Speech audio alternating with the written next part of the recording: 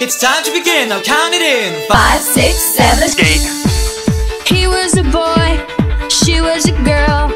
Can I make it any more obvious? He was a punk, she did ballet. What more can I say?